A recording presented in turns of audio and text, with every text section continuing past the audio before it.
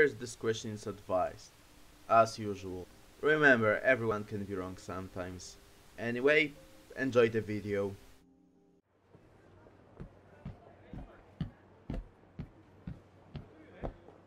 Just another day cleaning the plaza. Hey you, move on and pay your taxes.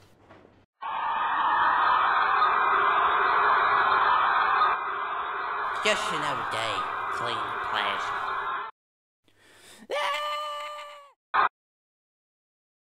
Ladies and gentlemen, planeswalkers of all kind, welcome to Terrible Tribes, the show where I review terrible tribes in the funniest format of Magic the Gathering, Commander. Well, today we have a triple feature, because sometimes tribes are just short-staffed, due to lore, design, or both. Either way, making video about just one of them would not be satisfying for me, so why not cover 3 of them? So let's do this. They all have a very specific quirk that they all share. It's their core identity, because their core identity is Wooburg. Wooburg stands for white, blue, black, red and green.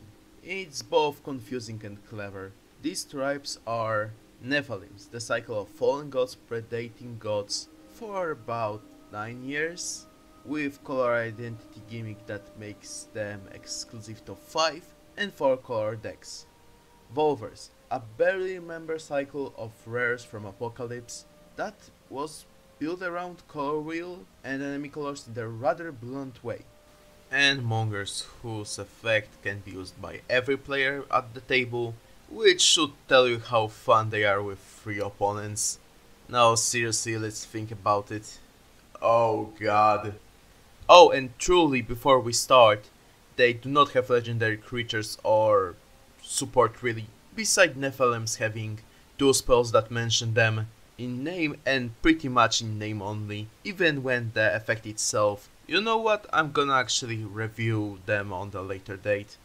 So let's start with these Zen rejects awoken by construction work, after which they started to munch on dragon corpses. Sounds like a good snack. Wait, that's actually in lore and not just my rambling? Well, canonically they are all also now dead, getting curve stomped by Nif Mizzet, Rakdos and some Deus Ex Machina. They are all 4-colored creatures with CMC 4. They were actually only CMC 4 creatures with 4 colors until 2016 precons for Commander and until new Omnath showed up. So due to how specific their mana costs are, I will just say which color is not present in it.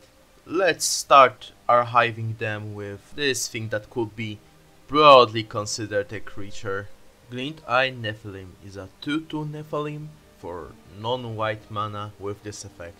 Whenever Glint Eye Nephilim deals combat damage to a player, draw that many cards, pay 1 generic mana, discard a card. Glint Eye Nephilim gets +1/+1 until end of turn.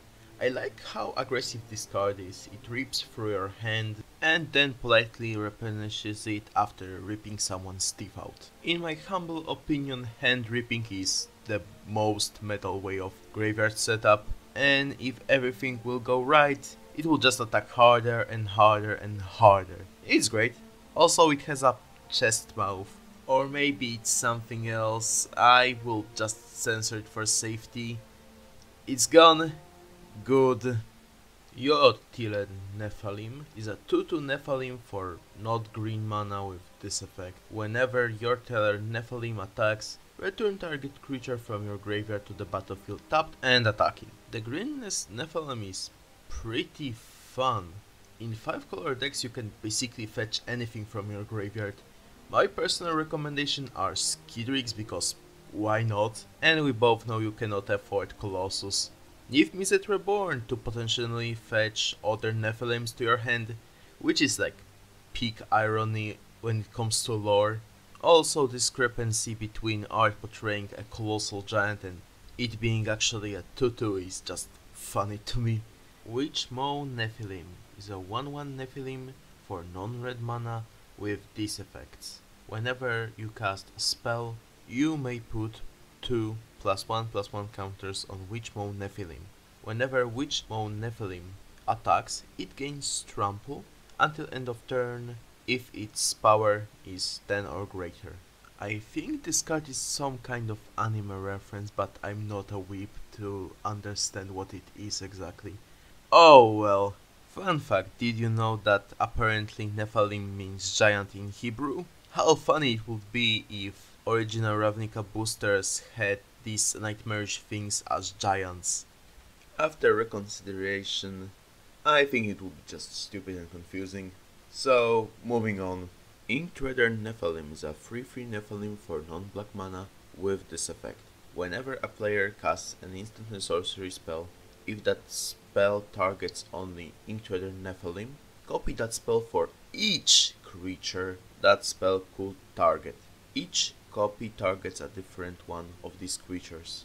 Interesting effect that could really badly backfire, because it could turn murder into damnation.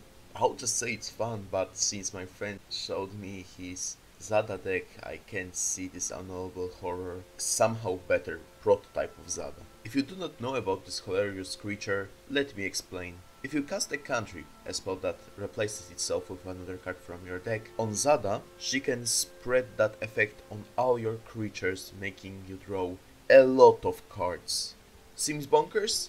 And it freaking is. Now let's consider that Inktrader Nephilim does it for all creatures. Mind blown. Dunebrute Nephilim is a 3/3 Nephilim for non-blue mana with this effect. Whenever Dunebrute Nephilim deals combat damage to a player, create 1/1 colorless sand creature token for each land you control. You're shitting sand everywhere. It's just sand. Where Witchmow and Glinteye go big, Dunebrute goes wide, like if it hits an opponent it spawns 4 to 5 sand creature tokens, for which we still need an official token. What you are seeing is a proxy. After a few turns of hitting this bad boy, everyone will be like Anakin. Let me sweep the sand away and say that canonically all 5 of these should have been legendary, but to the honest mistake they were printed as non-legendaries. This is the first awkward thing about their design. The second awkward thing is that instead of being based off lack of a color in their color identity, they are based on whatever design team had in their back pockets. I think they are actually pretty cool, but from design and lore standpoint, a dead tribe, but it could be reincarnated with new, hopefully legendary cards, which may be pretty good, looking how every version of Omnath became more powerful with every new card. This may be the only situation when I'm excited for power creep. But now, let's grade them how they are. Recovery is quite something. Your teller is only fulfilling this role, and its effect could backfire with the returning creature dying to a random Death Toucher or Horde of Goblins. Negative score. Evasion? What evasion? Trampler that needs 5 casted spells? I'm gonna pass on it. Negative score. Or to simplify, nay. Critical mass is the same jazz. Creatures have a weak stats for their cost, which is surprisingly bricky, with abilities that help them to average out the pitiful power. Also a lot of sand is there, mixed. Synergy is not really there. All 5 of them do their own thing, but they still do fun things. So mixed. And since we put Elder Gods back in their place, I mean the ground, let's look at Volvers. They are creature type that, according to the lore of Invasion Block, were created due to planes of Dominaria and Wrath overlaying. And this is why overlaying should stay in Yu-Gi-Oh! Oh, this joke doesn't work because Bestow and Xyz were released in the same year? Who cares? I definitely don't. All Volvers share basic structure with each other. They all have 2 kicker cost, with one for 1 generic and 1 enemy color, giving 2 +1/+1 counters, and the other cost for the other enemy color, giving +1/+1 counter, and both kicker costs have an ability assigned to that color. These abilities are white. Whenever this creature deals combat damage, you gain that much life. I know it looks like a lifelink, but it's not lifelink. Green, trample. Red, first strike. Black, pay 3 life, regenerate that creature. Blue, flying. All of them also have 1 stat lower than their CMC. Without further ado, Dega Volver is a 1/1 Volver for 1 generic and 1 white mana, with Kicker for 1 generic and 1 black mana, and Kicker for 1 red mana. Paying its Kicker cost will give you a 4/4 first striker with regenerate. I would pass on this one. It barely even looks like a Volver, it's just some pale dude with tattoos and a cool sword. Just put it in the binder instead of your deck. Anna Volver is a 3/3 Volver for 3 generic and 1 green mana, with Kicker of 1 generic and 1 blue mana, and Kicker of 1 black mana. End result of paying all these Kickers is a 6/6 flyer with regenerate, which is actually respectable. It's the biggest Volver and it flies over most blockers, and it can tap instead of going to the graveyard. Let's Anna away and look at another creature. Yeah, that was a bad pun. Raka Volver is a 2/2 Volver for 2 generic and 1 red mana, with Kicker for 1 generic and 1 white, and Kicker for 1 blue. Paying all the Kicker costs will give you a 5/5 flyer with not really lifelink.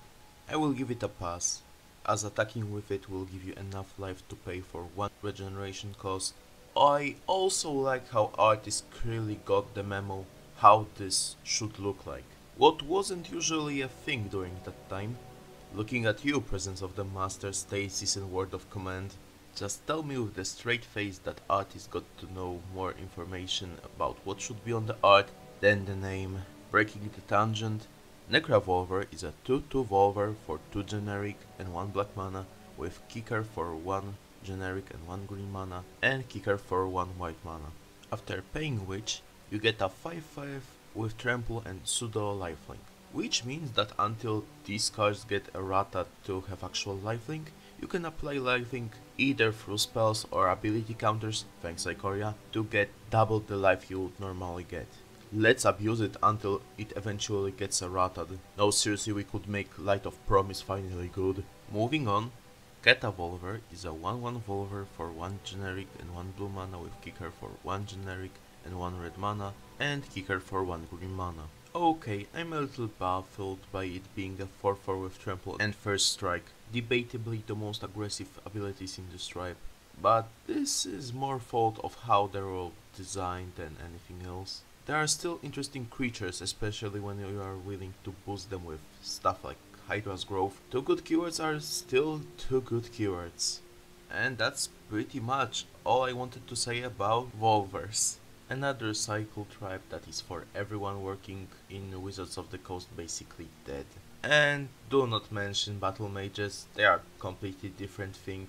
Volvers are much simpler and much more fun than Battle Mages could be any other time of the week. So what are we even talking about? Let's grade them. Recovery is not really here. There's some protection but no recovery here. Negative score.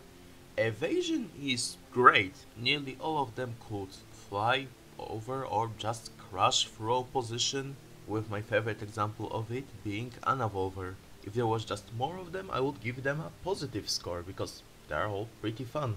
Now it's just mixed. Critical mass is mediocre. Their biggest creature is a 6/6, and if you cast them without paying Kickers, you just have a slightly awkward vanillas. They get mixed, leaning toward negative score. Synergy is just related to the protection, mixed score. What isn't all that bad considering that turtles got absolute negatives. And since we have creatures from the supposed end times covered, let's cover the room in oil and look who will set the room on fire first. Because now we talk about Mongers, baby! Screwing my ass off was a mistake. This is another cycle tribe, but this one was released in Mercadian Masks. These are one of many victims of power creep and overbalancing after Urza's Block Torn, the standard format of back then, a superfluous new behind, and 4 more of these. Thankfully, in Commander we are looking for cards that fit into our strategies on our tribes in this occasion, so we do not suffer all that much, and I consider them pretty fun. That analogy with setting oil on fire was not a good one. It's more so like putting an armed claymore on the room and you just wait for someone to get exploded, and only because everyone can use effects of these creatures, which is pretty horrifying, but it's also a good mana sink. I'll let that sink in for a moment. I hope it synced well. Let's start with Wishmonger. It's a free unicorn monger for 3 generic and 1 white mana with this effect. Pay 2 generic mana. Target creature get protection from color of its controller's choice until end of turn. Any player may activate this ability. To be frank, it's a reusable Mother of Runes effect for just 2 generic. The same is true for your opponent, so be careful. Remember about it. It also doesn't protect from other mongers with deal damage, because they are not targeting. Oh well. Squallmonger is a free monger for 3 generic and 1 green mana with this effect. Pay 2 generic mana, Squallmonger deals 1 damage to each creature with flying and each player. Any player may activate this ability. The hurricane is coming and everyone can use it, turning the game into the race who can get the most of mana to blow everyone away. Also, this is the only monger without any other creature type. That's it. Moving forth. Warmonger is a free miniature monger for 3 generic and 1 red mana with this effect. Pay 2 generic mana. This creature deals 1 damage to each creature without flying and each opponent. Any player may activate this ability. One short order would come a long way, because now if it uses ability 3 times, it falls over and dies. You could of course give it flying to offset the effect, which actually you can do in the same tribe, but that would be offsetting a big negative. Just try to look for a creature in a 99 deck. It's not easy, but you can put Warmonger from the Gyarados effect, so it checks out somehow? I don't know. Scandalmonger is a free boar monger for 3 generic and 1 black mana with this effect. Pay 2 generic mana. Target player discards a card. Any player may activate this ability, but only anytime they could cast a sorcery. I would unironically run it in a graveyard deck if I ever made one myself. This card could be both useful and annoying, as the potential to discard is. It also triggers madness, generally very well costed effect. And fact that it could be usable only at sorcery speed should tell a lot of people great lesson about moderation. Not to just use it because you can. Also obligatory.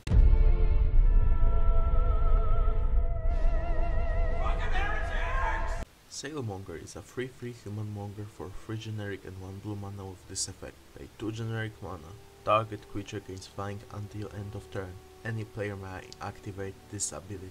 For the last creature in this tribe, it puts a nice bow on top of it. Maybe because it's more of a two-handed sword than anything else. I like how it enables some selective creature destruction. Let me explain it. Use it on some creatures you think are problematic, and then cast Whirlwind or Wrath of God, because you can play white in this deck, but whatever, that's pretty much it. So let's grade them. Recovery. What recovery? This will faster destroy each other than recover anything. Negative score. Evasion is not all that good even when they all could fly, but who has mana to pay for it? Negative score. Critical mass is surprisingly a different story. Every tribe that can instant kill all your opponents, in my opinion, should automatically get positive score, and since it's my list they all get positive score. Just hope that you will be killing everyone else, and not your opponents will be killing everyone else, including you. So yeah, positive score. Good job. Synergy perfectly represents that tribe, because it is a two-handed sword that swings one way and then goes the other, hitting you in the face. All the effects cooperate with each other on some level, from simple distraction to damaging you, to damaging everyone else, to hand raping. I simply like them, but they can be turned against you, so I'm gonna just give them mixed. I hope this explanation is acceptable. Well, that was still a contrived choice. Have you ever been wrong about something? I definitely have been, and disregarded Mongers as a useless tribe from a shitty set from a block which was overbalanced to save bots of R&D from getting fired. Surprisingly, these happened to be pretty fun in Commander, or maybe I just went mad after reading their effects. Either way, I like them. Sadly, This tribe is dead, like the rest of them. It was created just to sign a cycle, and if creatures like Ragemonger and Frontier Warmonger are what we are getting now, this tribe is not rising from its grave anytime soon. But sometimes dead tribes get a lot of unexpected love. Just look at Assembly Workers and Elders, and I will wait for these three to get some love as well. Ladies and gentlemen, planeswalkers of all kind, thanks for watching this video. I deeply recommend subscribing and sending me Terrible Tribes to review. I'm Mafo Special MTG, and I hope we'll meet again.